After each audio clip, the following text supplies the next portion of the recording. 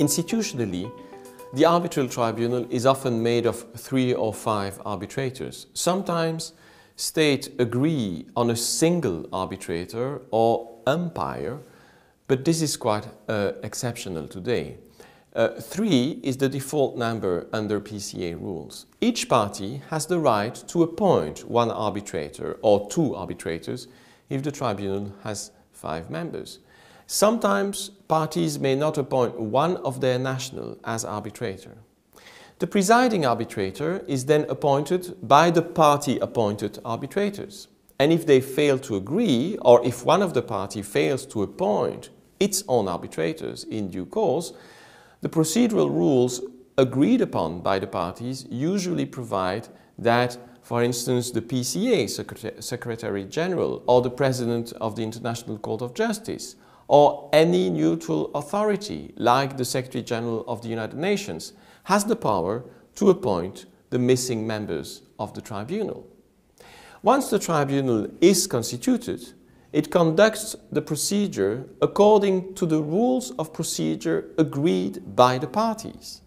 And very often the respondent will want to raise jurisdictional objections, and the procedure will bifurcate in the sense that before hearing the case on the merits, the parties will exchange arguments in writing and orally about the competence of the tribunal to entertain the dispute, and the tribunal will have to deliver an award about its jurisdiction.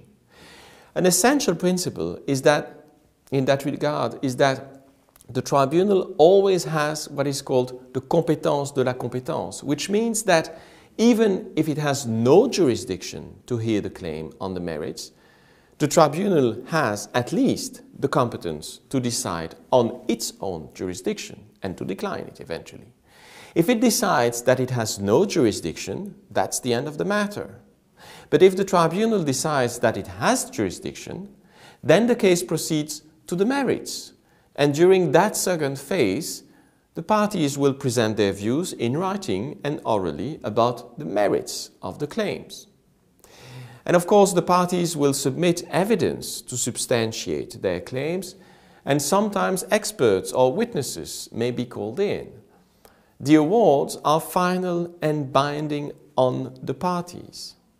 Because states must consent to arbitration, and because arbitral tribunals are often called when the procedure bifurcates to assess and check their jurisdiction, states rarely fail to implement binding awards.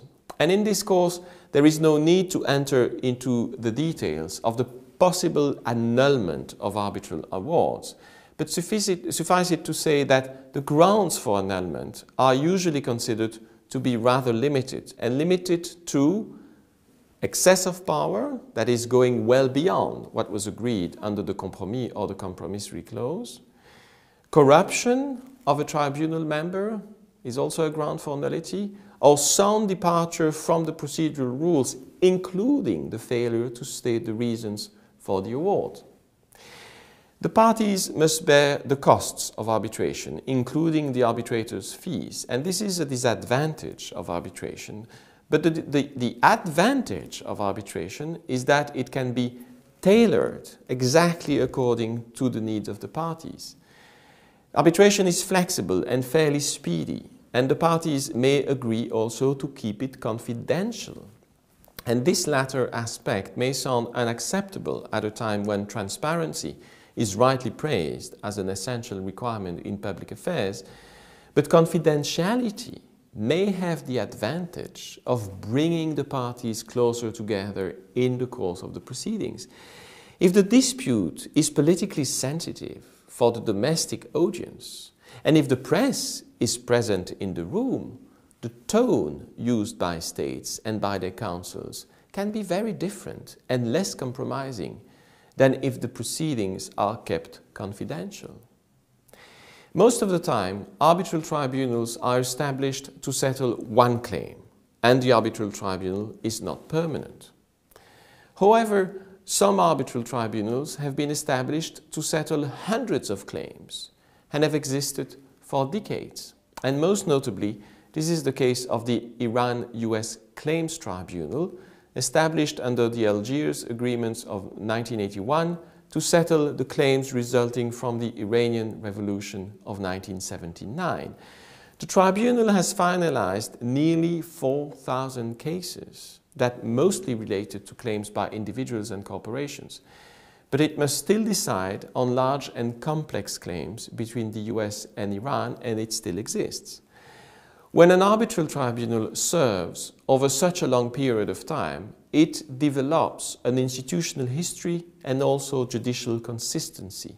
Such consistency is not necessarily present between the awards rendered by different tribunals in different cases and in different contexts. However, some awards are considered as landmark cases and decisions, and they are referred to in many proceedings.